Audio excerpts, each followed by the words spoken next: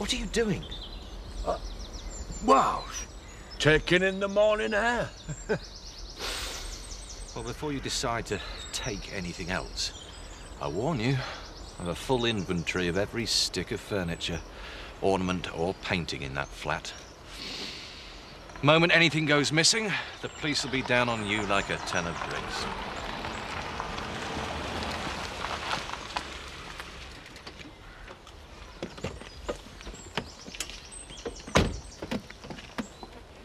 Thank you, Biff. I won't be needing you again till 5 o'clock. You trying to avoid me? Don't be ridiculous. I've got a full day's work here. Might as well grab some free time. You can sit outside all day if you prefer. No, I think I'll get back to the village. Look, I really must disagree with you moving in these... I mean, they're not even house trained. It's only until their place is renovated. Well, can you imagine the damage they could have done by then? Well, not with you keeping them in order.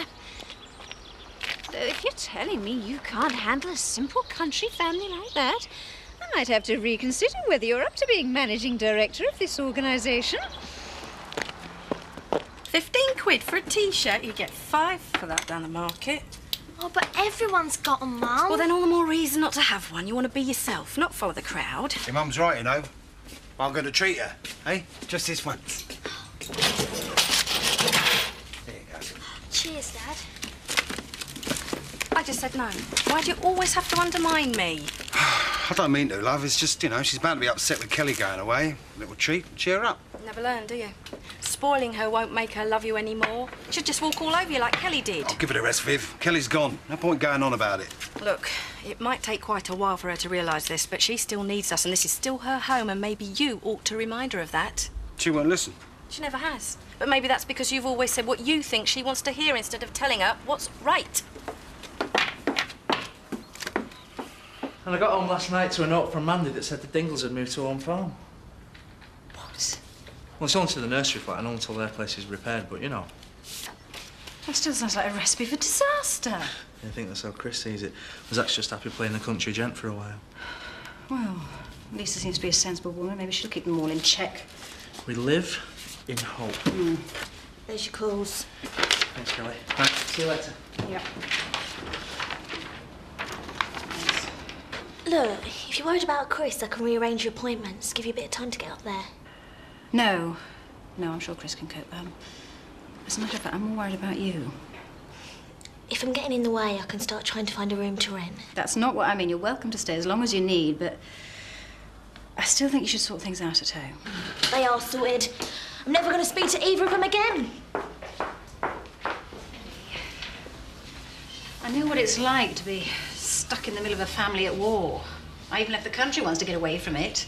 So why'd you come back? Dad did a lot of things that he should have been ashamed of, and Chris takes after him, but it doesn't stop them being family, and it never stopped me loving them.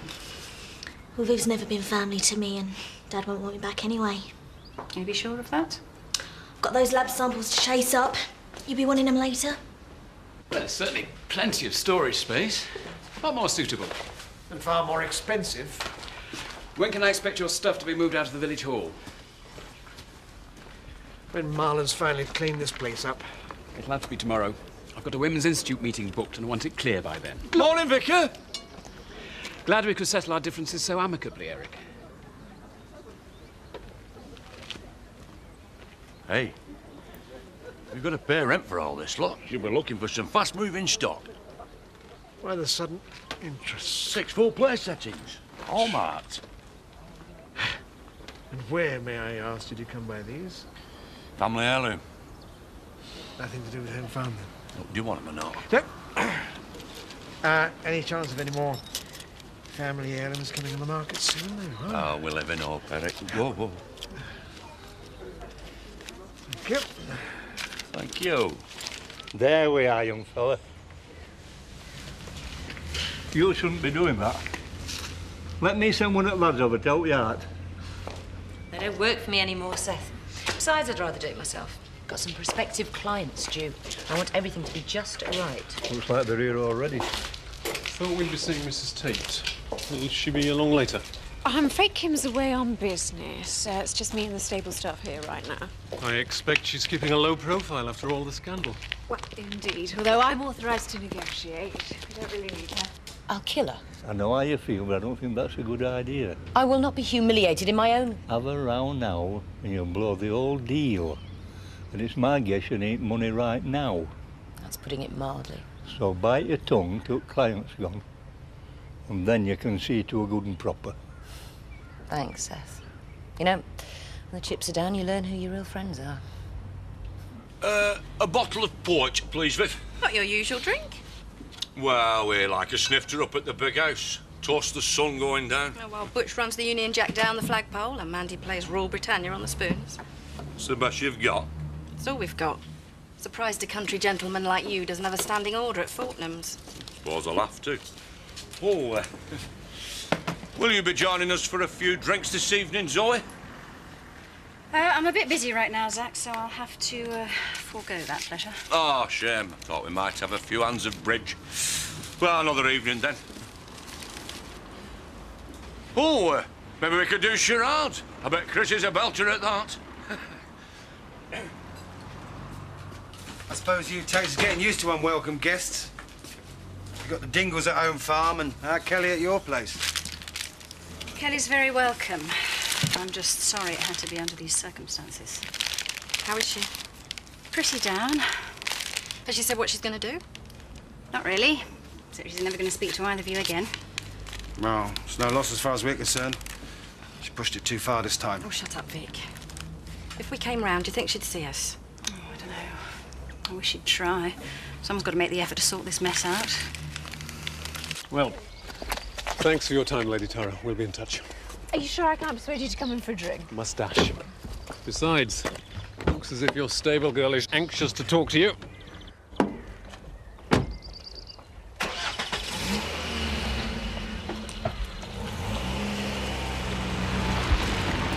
Dare you treat me like one of your staff? I'm a full partner in the stud. I set up that meeting. They came here to see me. I was trying to help. Look at yourself. You're hardly dressed to meet clients. I'm in my working clothes. They're businessmen, Kim. They don't know anything about horses except as a commodity. And aroma of horse dung is unlikely to be their favourite perfume. As long as you're not thinking you can cut me out of this business. On the contrary, I clinched the deal. I've just made a healthy profit for both of us. You should be thanking me. Oh, Zach, I'm glad you're here. I've been called away in a breakdown and that buyer's due any minute. Oh, don't worry about a thing. I can handle it. Right, well, it's in pretty good condition, but just the boot, I can't open it, so see if you can get it open and find the spare wheel. Hey. All done, Dad. Oh, good. Well, you can make a cuppa. But leave this on the back seat. Make sure it's covering that rip in the upholstery. Been a while since this has been opened. Ooh, it's stuck fast.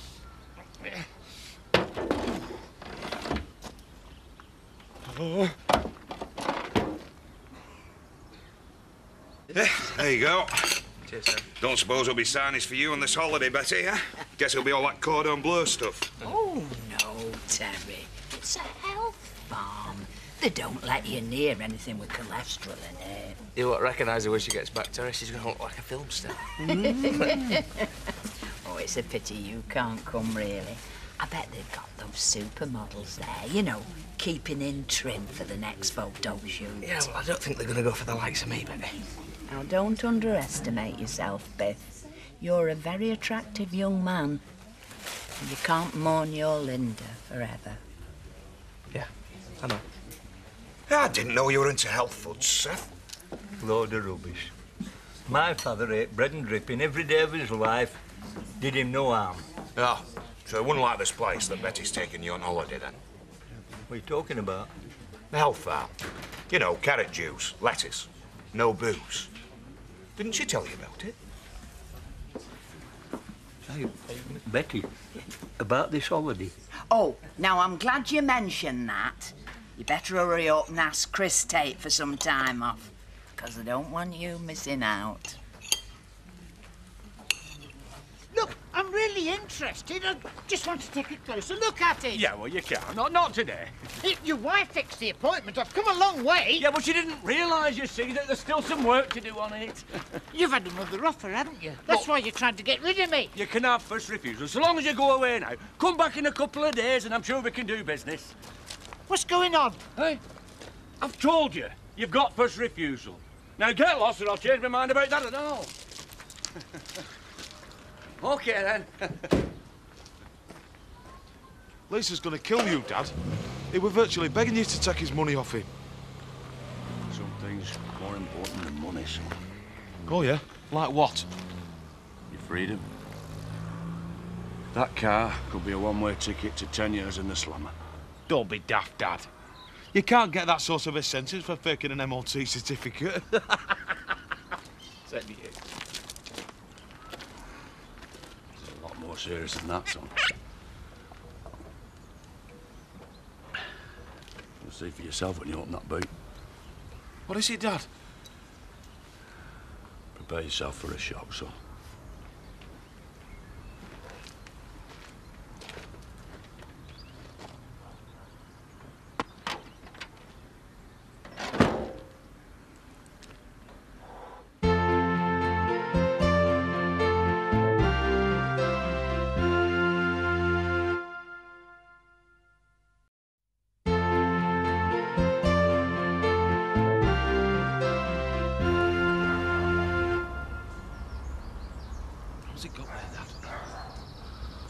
If somebody drops dead in the middle of the night, they don't shove the body in the boot of a car, so it's got to be murder.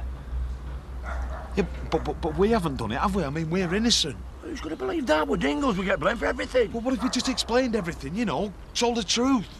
They'd lock us up and throw away the key. The only hope we've got is to get rid of the thing. Lisa's coming.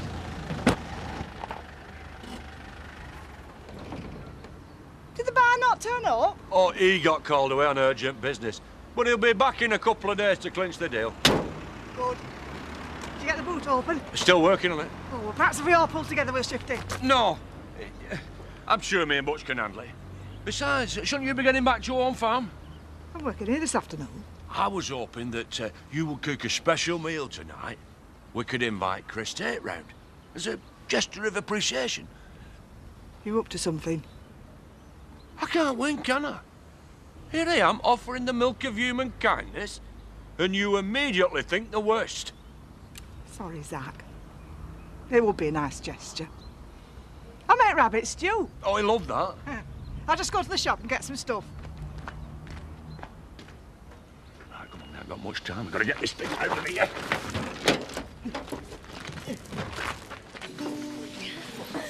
I think we ought to go, Jed. I don't like it when the kids come in. Hang on a bit. Just put that Garbo magazine where Pollard can see it. Autographed copy, real collector's piece. His tongue will be hanging out. But you know it's not a real signature. Did it myself. But he doesn't know that. It's all yours, Eric. Shame you can't take your Wrinklies with you. They do give the place the wrong image, you know. They've paid their bill. They're entitled to finish their tea. Have fun.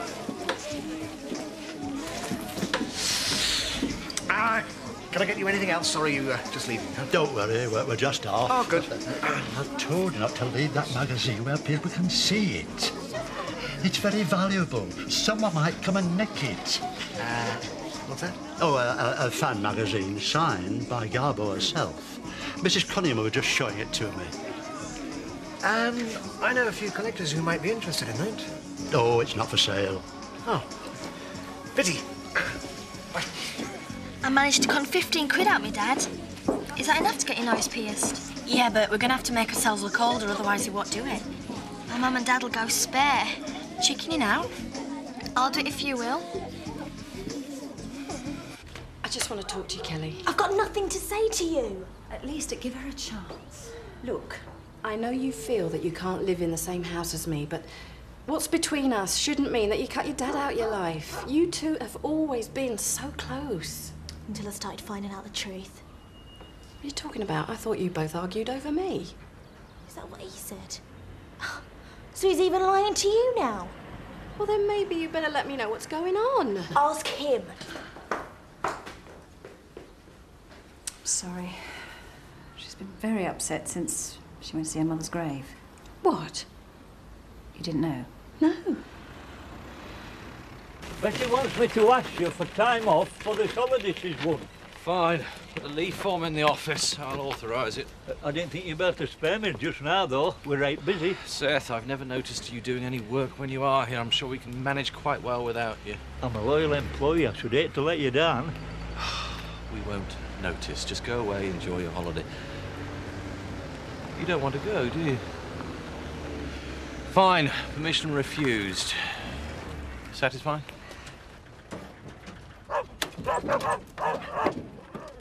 Go away. I've got more important things to deal with.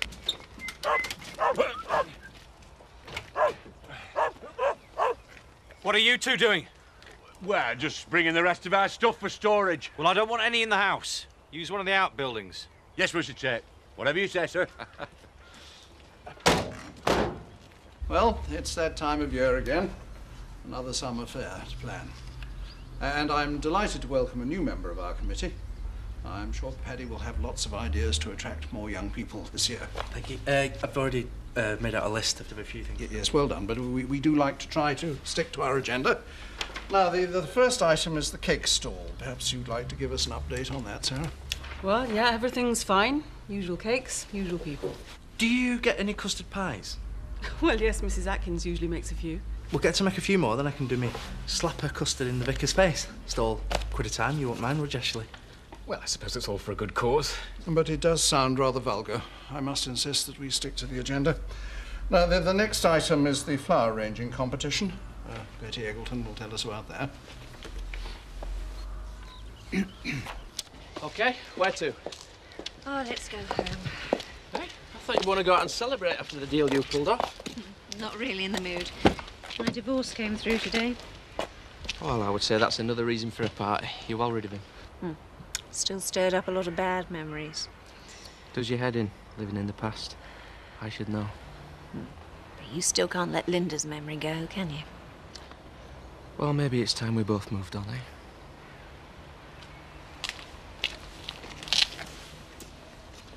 Why didn't you tell me what's been going on, Vic?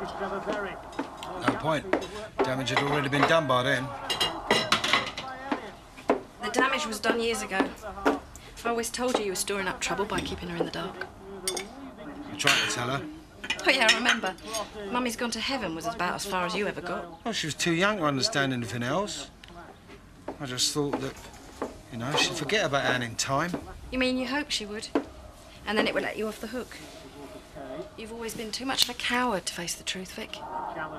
If you'd have told Anne about us from the start, then things wouldn't have ended up like this. I was trying to protect you and all. You know what Reg was like. I'll tell him what he'd do.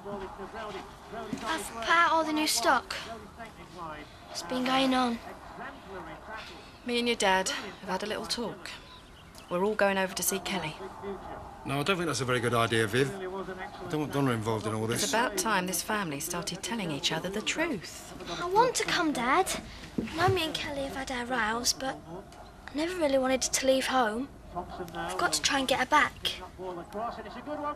Betty's been telling me all about your holiday. You must be really looking forward to it. I was, but I've got some bad news. What are you talking about? That little swine Chris Tate has refused to give me time off. I'll soon sort him out. Oh, don't do that. You know what he's like, he'll probably sack me again. No, you just go off and enjoy us, and don't worry about me sitting all alone at home every night. But I do worry about your health, Seth. I think that holiday would have done you good. Oh, I know, but there's naught we can do about it. Oh, I think there is. I'll leave you a list of jobs that still want doing around the house. That way I can be sure you're not sat in here boozing while I'm away. I told you I didn't want you lot in the house. I'm cooking a meal for you. Got your own kitchen. I'm cooking a proper meal. I need a proper cooker. It's our way of saying thank you for all your kindness, like. Yeah, we're sorry if we've offended you, but we thought we were paying you your dues. I mean, after all, you're head of the Turk clan now. It doesn't seem right you cooking for yourself. I suppose it'd be all right, just this once. Nah, don't worry, we know our place. We were going to eat ours in one of the barns anyway. Are you making fun of me? I meant every word. We know what a busy man you are. You don't want to be wasting your time with idle chatter with us. Yeah, well, me and Butch have got things to do. Yeah.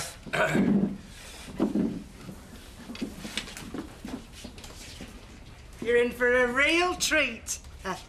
You have a taste of this. Go on. Come on.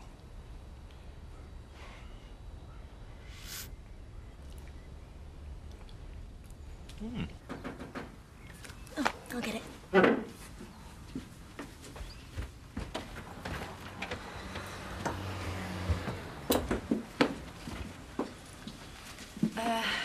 Perhaps I'd better leave you to it. I'd rather you stayed.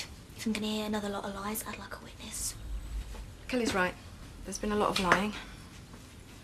But that doesn't mean to say you're going to like the truth. Look, I think you better let me do this, Viv.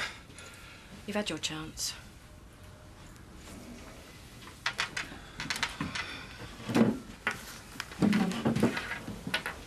You remember your mum as some kind of saint. Well, maybe she was to you, but she could also be a very vindictive, vicious cow. If that's how she was to you, it shows she had good taste. That's how she was to me and your dad. She knew we loved each other, but there was no way she'd ever let him go. Because she was sticking by her wedding vows. Shame you two couldn't.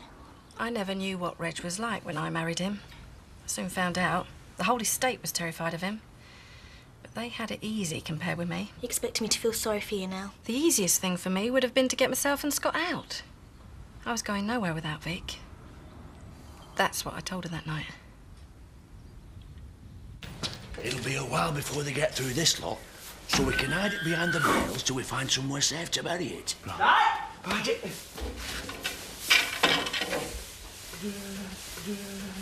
Oh, aye?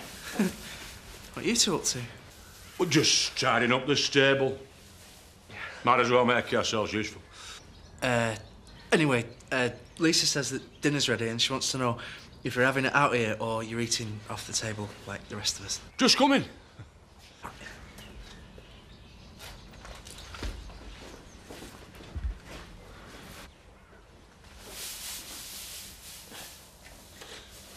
I don't blame you for hating me, but at least we might understand each other a bit better now.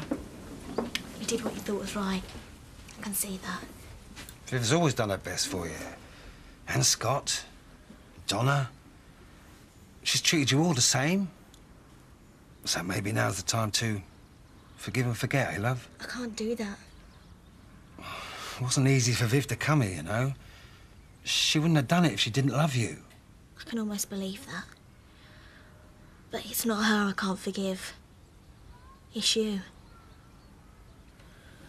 All my life, you were the only person I've ever trusted. You were the one I ran to when I was hurt. You were the one I thought would always be there for me. It'll be like that again. Nothing's changed. But it was all based on lies. Can't you see that? I never want you near me again.